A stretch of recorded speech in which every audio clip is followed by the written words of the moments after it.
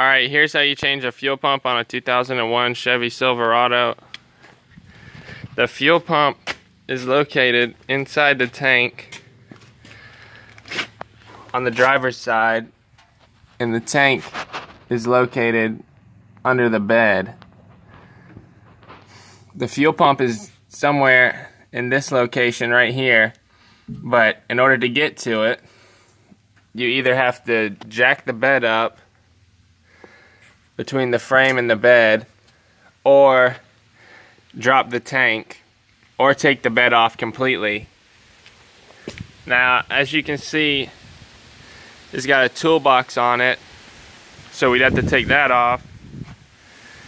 And then it's got this bed liner, which is like velcroed in, so we'd have to rip that out.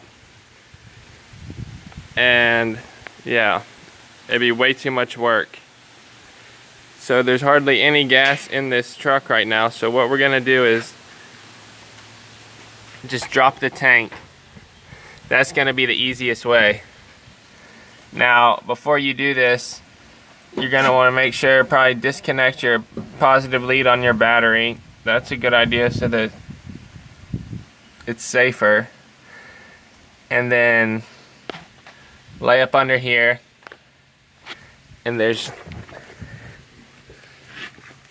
two straps, one right there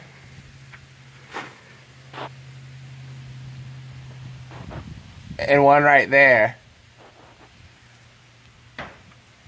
And once you take those off, put a jack or something up under here. Put a jack, a block of wood with a jack up under here, something so you can lower it down easily so it doesn't fall on you if it has a ton of gas in it, because it's gonna weigh a lot if it's got a lot of gas in it. Don't underestimate this.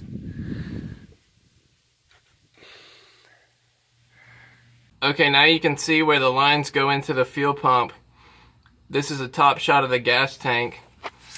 What we did is disconnect that one and that one. You just squeeze the little thing right there on both sides of it and pull it off, and then it's clipped to the tank. The lines are clipped to the tank, so disconnect them. And we left this long one on right here, but disconnected it from the evap canister. And then you're gonna have to snake the filler neck back this way, or disconnect that hose clamp right there. And it's really dirty, so we're not going to disconnect the hose clamp. But after that, you should be able to lower the tank down on the ground.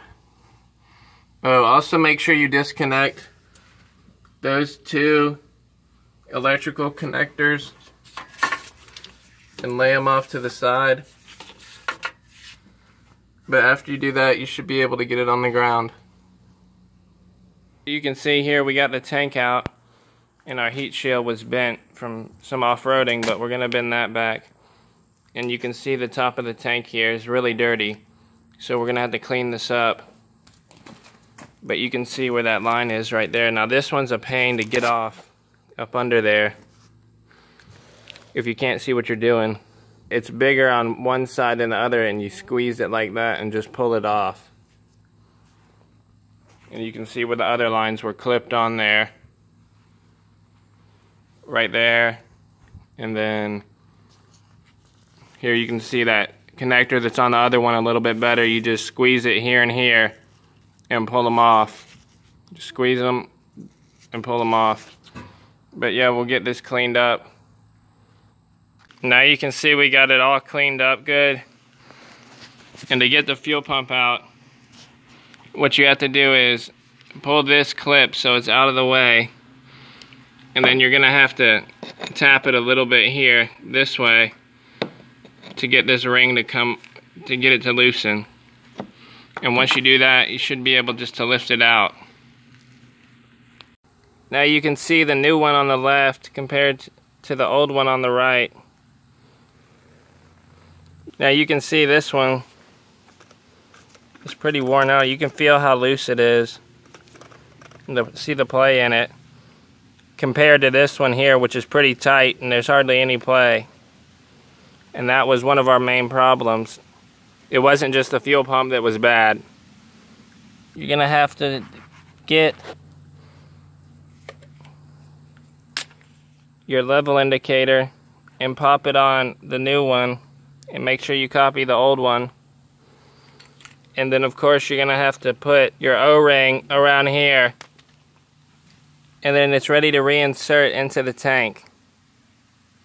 Now you can see the connector is different on the new one compared to the old one, and it comes with a new connector, and you're gonna have to splice these wires according to the wiring diagram into the truck harness. Now it comes with these crimp connectors in the bag, but I hate using these crimp connectors. What I'm going to use is I'm going to solder it and use some marine heat shrink on the wires. Now this heat shrink isn't like regular heat shrink. It has hot glue liner inside the heat shrink, so it'll keep out any water from wicking down into the solder connection. But you definitely want to make sure that it's watertight. Don't just use these crimp connectors and then electrical tape it, because it's going to give you nothing but problems. Do it right the first time and solder it with some marine heat shrink. Make sure that you know exactly what you're doing when you solder this under there, because there are fumes and stuff. You want to make sure you don't start a fire, so know exactly what you're doing before you do it. I'll show you how to solder them and stuff in a minute. You put the new fuel pump in, you have to align the little float so that it goes in the right way. Now we cleaned as much of this dirt around the rim as we could, but we didn't want to knock it in the tank. And there's a notch, it only goes one way. That notch right there. And then it just seats down like that. You take this ring and you put it over it.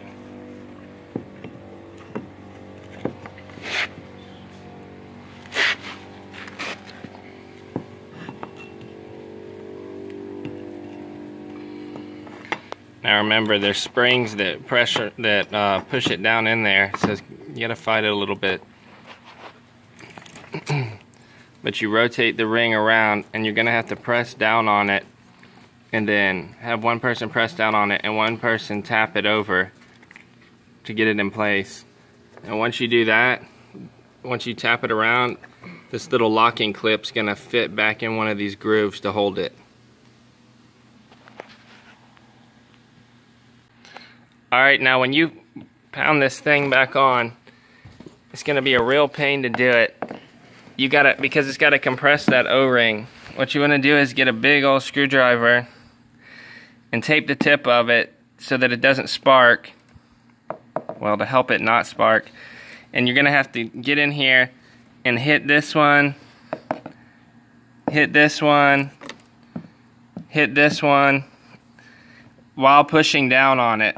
And it's gonna be a real pain to do, but once you get it, that's how you get it on there. Be very careful you do not break these. Do not break these when you get in here to hit this, but just keep going at it and eventually you'll get it on. It's a real pain, but that's how you get it on. You can try to use a punch. If you have a brass punch, use that instead. Okay, so you can see now we're putting the wiring harness on. This wiring harness, the connector is completely different, as you can see. So it has to be put on, and they supply these crimp terminals right here. And this is heat shrink. It'll shrink to the wire, but I mean, I hate crimp terminals so bad, so I'm just gonna solder it. I mean, I hate crimp terminals. You can use these, there's nothing wrong with them, it's just my preference is not to use them. You're gonna come back here and size it up, you know, hold it up with 2 hands. I can't do it with 2 hands, but make sure you cut the length, cut it like an inch longer, 2 inches longer, whatever, It's better to cut it longer, obviously. And then you're going to want to strip back a little bit of wire and connect them together. If you're using the crimp terminals, you just slide the wire in, slide the other one in, crimp it, and then hit this with the heat gun. Hit the whole thing with a heat gun or a lighter. Don't use a heat gun or lighter up under here with the tank installed. Do this with the tank out and way out of the way. Okay, now you can see we've got them spliced together. This is how you do it right here. You take them and you stick them into each other like that, and you twist them together so they'll be like that, and you end up with this. Make sure you don't have any stragglers, make sure they're all twisted together good, and get your heat shrink and push it back down here so the heat doesn't affect it when you solder it. Now I know it's a bit more work, but if you have the materials necessary to do this, throw these freaking things in the trash and solder it, because soldering's the way to go.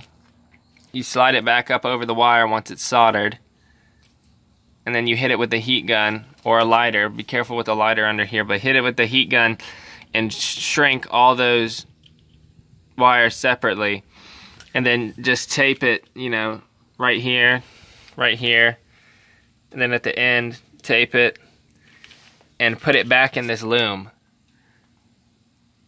Okay, now you can see these wires are beautifully soldered. When you do this, make sure the solder is completely absorbed into the wire, and make sure you don't have any cold solder joints. As you can see, they're all done perfectly. It takes a lot of practice to be able to do it good, but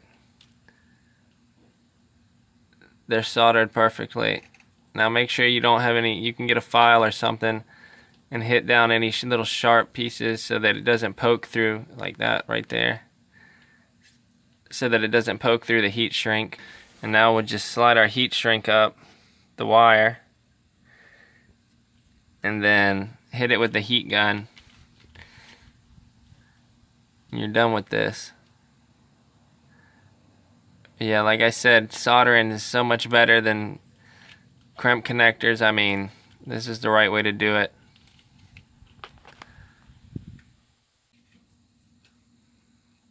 Now you can see they're heat shrunk, and you can see the little bit of hot glue that comes out of them because it's marine heat shrink. It's got hot glue in them. It's a good idea to wrap this back up about this far with electrical tape. That way it'll protect you from any abrasion damage. And then push it back in the loom. So now we're going to take this wire and push it all back in here. Okay, now we're done with the wires. You can see we got our old one and our new one, and we got it all hooked back up in its clips. I got this wrapped right here about halfway. I might put me another one right here just to help hold it together, and then make sure you wrap it at the end down here. Next, we're putting the tank back in. Alright, now you can see we got our lines hooked back up. Here's how they go. Make sure you get it up on your jack before you plug these in so you have enough reach. And then this line, this little line right here, plugs on the end of here. Alright, so now you can see we got everything put back. We got all our lines connected and all the clips back where they need to be. Do a close up, and they're ran back. Everything's clipped back where it's supposed to be, back in those clips up there. And we got our straps back on right there.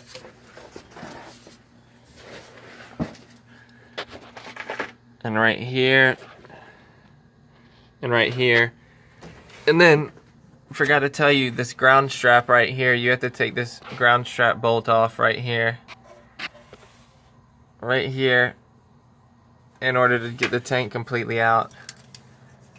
And then you gotta push your filler neck back up there. That concludes the fuel pump installation and the tank reinstallation. And now you gotta change the fuel filter. Alright, here's how you change the fuel filter on a 2001 Silverado. This is a Wix filter. 33481. Only use Wix filters. Don't use Fram. Those are trash. Get a Wix filter. They're the best. I mean, you can get like ACDelco or whatever, but just get a Wix filter. I mean, it's the best. Why not get the best and not have to worry about it? But I'll show y'all how you take the old one off here in a second. Here's how you remove the old fuel filter. Get a flared box wrench like this. I believe that's what it's called. They use them for brake lines. They use them for brake lines so that it doesn't strip out, because you can see the end of it.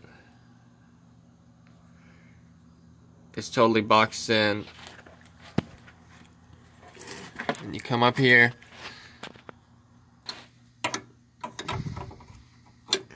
And you put it on here. Now be careful, because it's going to shoot gas. Probably shoot gas out of it. You want to make sure you have a good lock on there so it doesn't strip it out. And then pull down on it and break it loose just like that. Now come over to the other side.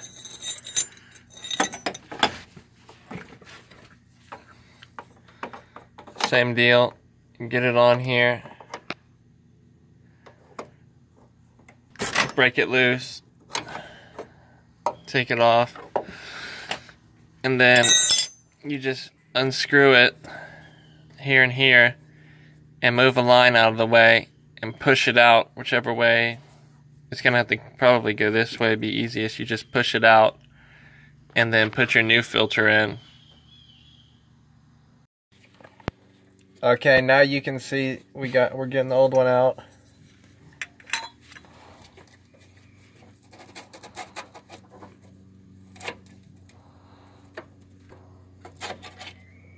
It's gonna drain. Now the old one's out, we'll put the new one in. Okay, now we have our new filter in place, and we're gonna screw it back on.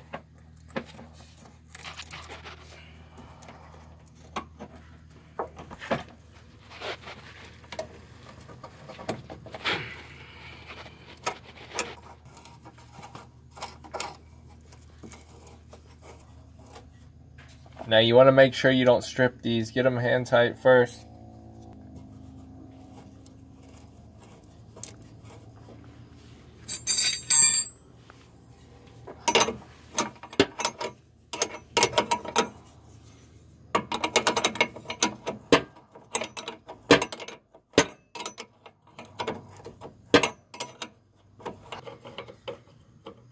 Okay, now finish her off with your big wrench on the filter. Now don't go crazy on this.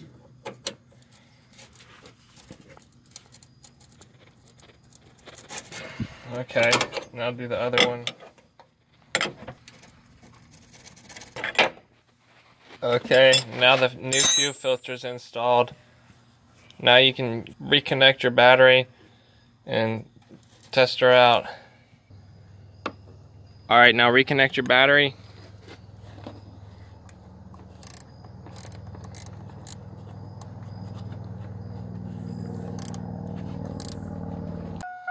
Alright, now test her out.